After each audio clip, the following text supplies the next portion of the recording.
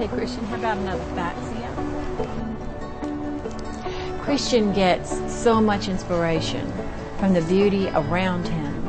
And we talk about the various shrubs and flowers and see which ones are appropriate to impress into clay.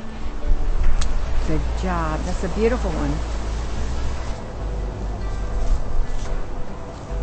And then we bring them inside the studio and flatten the stems and press them in. Start at the top, the way above. Mom, I would do it. Okay. Christian has become very, very independent in doing these things in many, many steps to making the pottery. Even though each step is doable after many repetitions of practice, yet there are many steps. But he's gotten to the point where he's almost completely independent of us in the studio. Likes our company, wants his praise music on, but wants us out of his way more and more.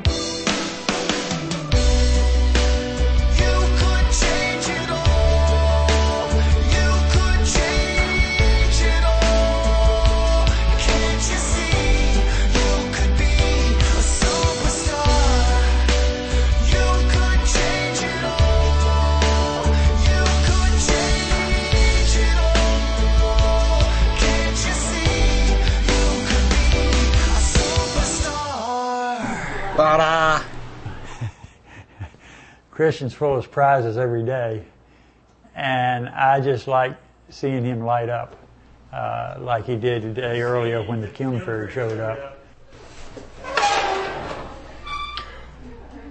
Oh!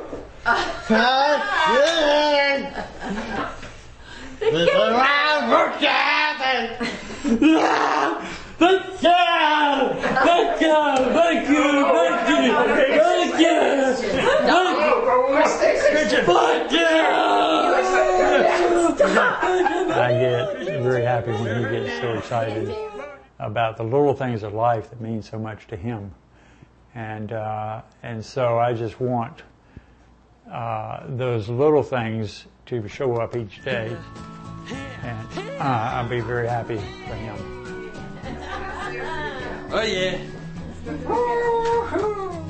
I thank God so much for allowing us to have this hobby for Christian that has turned into a business, because it gives him a future, and it gives him a reason to want to get up every day.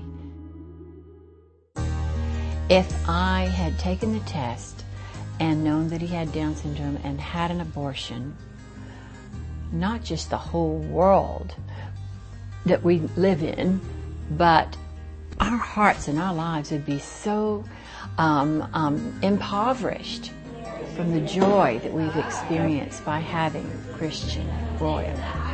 He is adorable, he's mischievous, he's funny, he's lovable, and very talented, we found out, with pottery.